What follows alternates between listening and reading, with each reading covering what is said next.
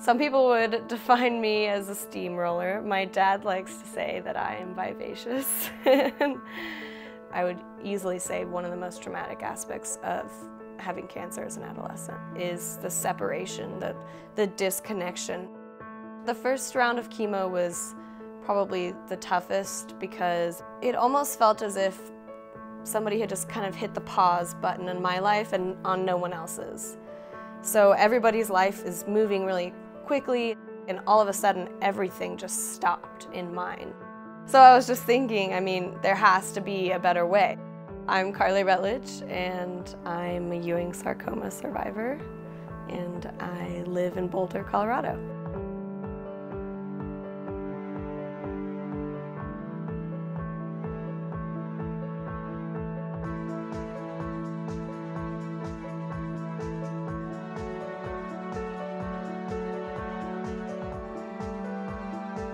That was a little bit earth-shattering. I had been accepted to the University of Colorado.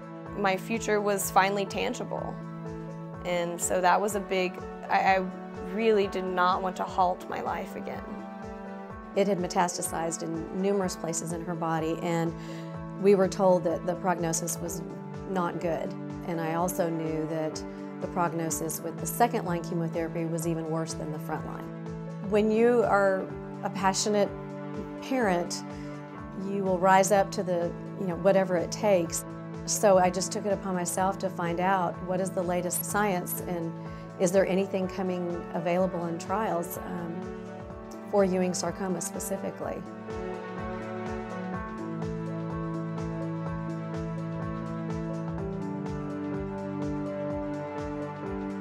Cancer immunotherapies goes back 30 years. And in the last 10 years, there's been some huge advances. This vaccine in particular incorporates key mechanisms that allows the immune system to get better at now identifying the cancer, at being stronger to fight the cancer, and at being able to get past the walls that the cancer sets up. Cancer cells start to thrive in the body because they are able to escape the immune system. When patient has Ewing sarcoma, these Ewing sarcoma cells, they start to grow and they start to invade, metastasize, move to different places. On the surface of these cells, there is some messages that say, please don't attack me, don't kill me, and that's how the immune system doesn't get activated. Not only that, after they see these cancer cells, they don't go around the body and say, hey, listen, we have something that we need to attack. This immune system police is shut down. What we do is we take the cancer cells from our patients, then we take it to the lab and we introduce a new message to the genes that will stop the production of all these messages in the surface of the cells that tell the immune system, don't get activated, don't attack me. So then we prepare this vaccine and we give it back to the patients on a monthly basis.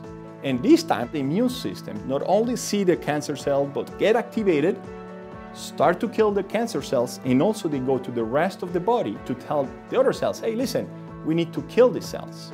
So not only we have an initial attack for the present tumor, but also we have a troop of cells, these police that already have a memory. By the time that new cancer cells come back, new Ewing sarcoma cells come back, they are going to kill them. And it basically retrains your immune system to be able to fight this specific type of cancer that has previously been able to fly under the radar. It just made sense to make your body more healthy so that it can fight instead of breaking it down. Just in basic principles made more sense.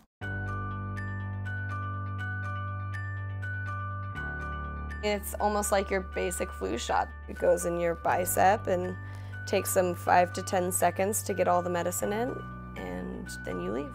And there's no pain other than the initial stick, and there's no nausea, there's no vomiting, there's no weakness or fatigue. When Carley came to us, she came with an isolated pulmonary nodule. So we did the vaccine and we saw that month after month, the same nodule stayed at the same size. It did not regress, but somehow this nodule became dormant or inactive.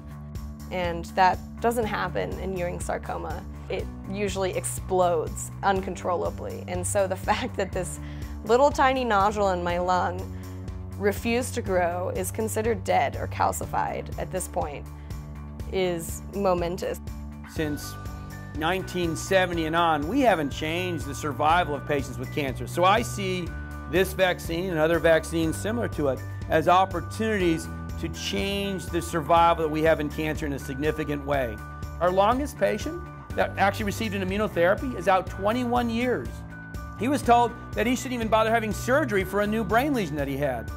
And he's out 20 years without the cancer ever coming back. It can happen. As we learn more, we're better at creating that situation. So my freshman year, being able to be here at school, I was just kind of reveling in the normalcy of it and just being able to be normal and average, just going to the library with your friends and not worrying about, did everybody put on hand sanitizer? Are there going to be a lot of people here? Am I going to get sick? If I had not chosen to do the vaccine, not only would I not have even been in Boulder, but I don't think I would have been able to physically do these things that I worked really hard for a really long time to gain my physical strength back. And at this point, we just watch and pray and hope that this vaccine continues its work in my body and we see clear scans for a long time from now. Can we live with cancer? The hope with the vaccine was that we can first stop the cancer from growing. If, in a safe way, our bodies can live with cancer and the cancer is no longer growing, it's like diabetes, it's like hypertension. Those diseases aren't cured, but people live a long time with those diseases, not have any problems as long as they're taking the medication. None of us want to just have that as our only goal, and that's a hope that in time we can build parts to this immunotherapy that'll allow us to shrink the cancer or maybe even prevent the cancer from coming on one day. But this is the first step, to get control of it and live with it without any side effects. And that's what Carley's doing right now. It's sure gratifying for me to see when I can treat patients and not have them sick and suffer while they're getting the treatment. If I'm healthy, I'm happy. Nothing would make me happier than to see more people have this treatment with no toxicity and to see more success than they would with the second-line chemotherapy. And hopefully I can be the first to blaze that trail and other people will follow me with just as much success.